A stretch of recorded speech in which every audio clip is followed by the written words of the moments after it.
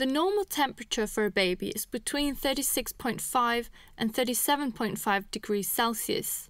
If your baby gets a fever, which is a temperature above 37.5 degrees Celsius, but otherwise seems content and happy, then you can start with undressing your baby a little to let it release some of its excess body heat. After half an hour, if your baby still has a temperature above 38 degrees, then you should react and seek medical attention. You should also seek medical attention if your baby has a fever and is drowsy and uninterested in eating. Also, if it's crying and has an unstable temperature changing between hot and cold.